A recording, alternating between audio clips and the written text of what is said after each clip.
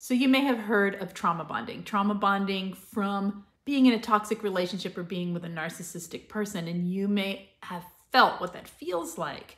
But do you understand how it takes place in the first place? What is the process? What are the stages of trauma bonding? My name is Lise Colucci, and I am here to help you understand and heal from toxic people in your life and transform your life after narcissists have been in it. So, okay.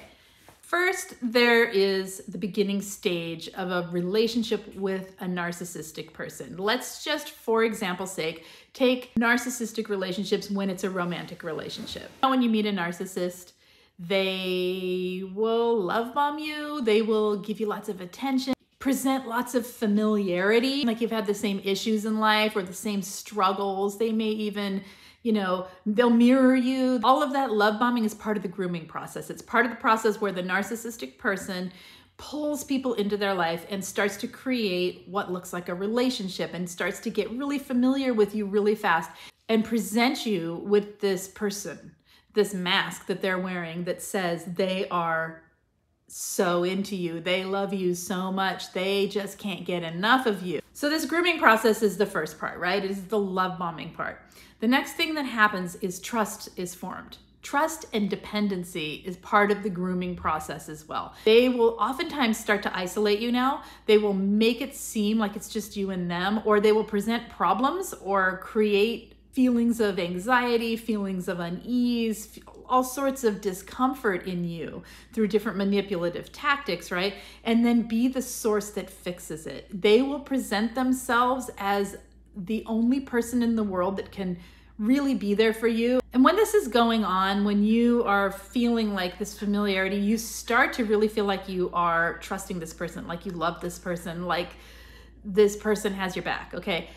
But then what happens is they start the devaluing.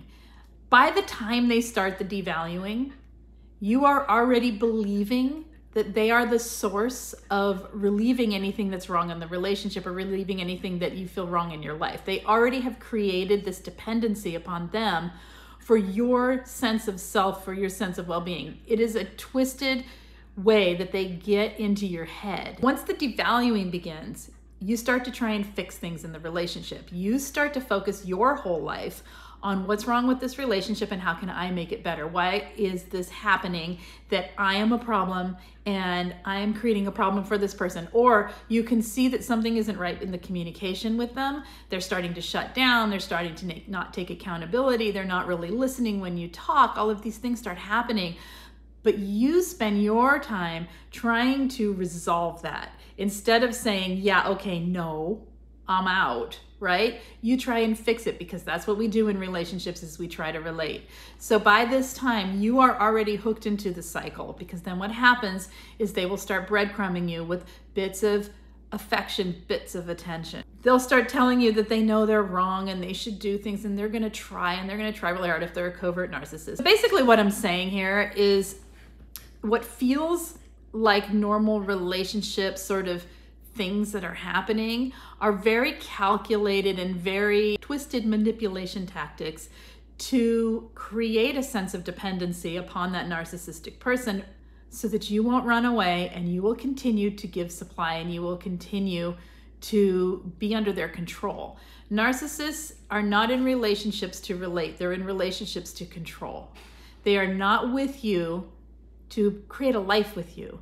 They're with you to control the life that you have with them. Does that make sense? You guys, when this is starting and when the gaslighting sets in, the confusion that takes place in your emotions kind of overrides your logic.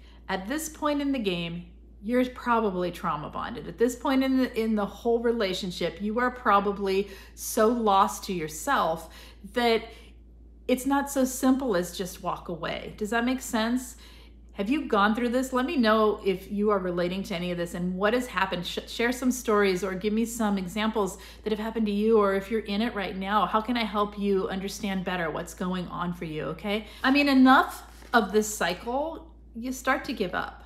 You give up the fight. You give up thinking it could be any different. You give up believing that it's that person and you start thinking that it's you, or you know it's that person. You know they're not going to change, but you're thinking, well, what else can I do? It's not going to get any better, so I might as well just deal with this, right? And this loss of self and this loss of feeling like you exist outside the relationship because you can't even remember what it was like to be you. You know what I mean? So here's the thing, if you're trauma bonded to a narcissistic person, it's not an easy thing to get away from. So sometimes just understanding a bit about how this process happens and what's gone on in the relationship is enough for one sitting, you know what I mean? So I'm gonna stop here. I encourage you to check out the information and the videos on trauma bonding on this channel because I have a whole lot of them that might help you understand more and get through this. This is the hard part, you guys. This is the really, really tough decision, choice, and action to leave a narcissistic person when you're feeling these trauma bonds.